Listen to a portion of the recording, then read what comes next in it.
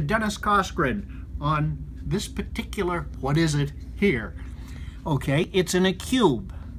Okay, the most familiar cubic thing that in chemistry is sodium chloride, ordinary table salt. And the reason it comes in a cube is because the sodium and the chloride are arranged in a three-dimensional checkerboard where they alternate sodium chloride in three different directions. Okay, this has almost exactly the same structure, except two differences. One, it's iron and sulfur instead of sodium and chloride. And second, instead of just a single nice spherical chloride ion, it's a disulfide ion where the two sulfurs are connected to each other by covalent bonding.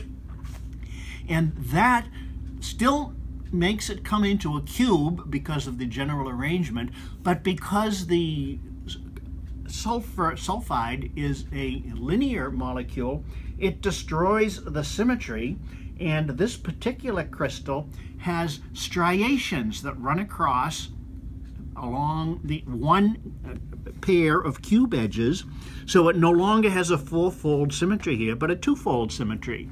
And that's a reflection of the shape of the disulfide. But the general shape of the crystal is the same as that of table salt because the structure is almost identical to that of table salt. Would you like to write maybe the structure on your paper, please? Show the student what is it.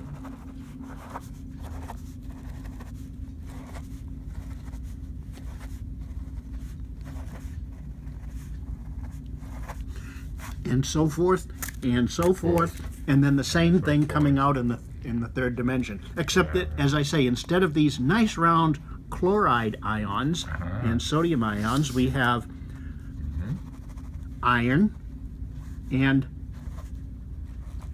disulfide running like this.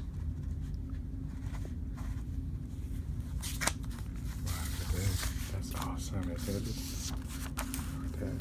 The bonding is fun too. You don't read about the bonding in this one in regular textbooks because it is not quite pure anything. It's partly covalent, it's partly ionic, and partly metallic. So it's in between all three of the main types of bonding. That's awesome. So this is a chemistry course right here. Exactly. Wow. Thank you, sir. Anything else to wrap up? Well, I could say it's the commonest sulfide that you can any rock you look at. If you look really closely, you're likely to find little pieces of gold in it. Well, it's fool's gold. This is the main fool's gold. In fact, there's a nice story about let's see, Martin Frobisher, who was an English explorer back in the 1500s, and he was looking through Hudson's Bay to try to find the Northwest Passage. And of course he had the right idea. That's where you go for the Northwest Passage, except that at that time it was frozen solid. You couldn't get through. But while he was there, he found this big deposit of nice bright yellow metallic stuff, and he thought he was rich. So he loaded up with a couple of tons of this stuff and brought it back to England, all ready to make his fortune from gold, except it was this stuff. It was fool's gold.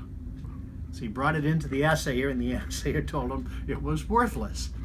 Well, he went back on a second expedition, still trying to find the Northwest Passage, and came and found more nice bright yellow stuff. He said, this time I got it.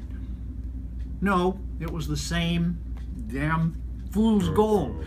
No, the first time he did it, it was ignorance. He didn't know how to tell them apart, gold from fool's gold. The second time was sheer stupidity, because it turns out what he should have done the first time around is ask the assayer, well, how do you tell the difference? And it turns out it's very easy. If you take this stuff and hit it with a hammer, I refuse to do that with this nice crystal, but if you do, it'll shatter into powder. Gold will just flatten. Second, you take this and scratch it on a piece of unglazed porcelain or the nearest handy rock, and it leaves a black mark. Gold would leave a bright golden mark. That's the test. This is hard, hardness 6 or hardness, not almost enough to scratch glass, to the not finger quite. scales? To the index finger scale? Oh, it's a lot harder than your fingernail. Okay. Gold is softer than your fingernail. So there's 3 different ways, none of which require any special equipment. And he could have saved himself an awful lot of work. Second time at least. As I say, that one was stupidity. Wow. That's good for the day. There you go. Thank you, Dr. Coskren. You're very welcome. Thank you, sir. Excellent. Till next time, chemistry.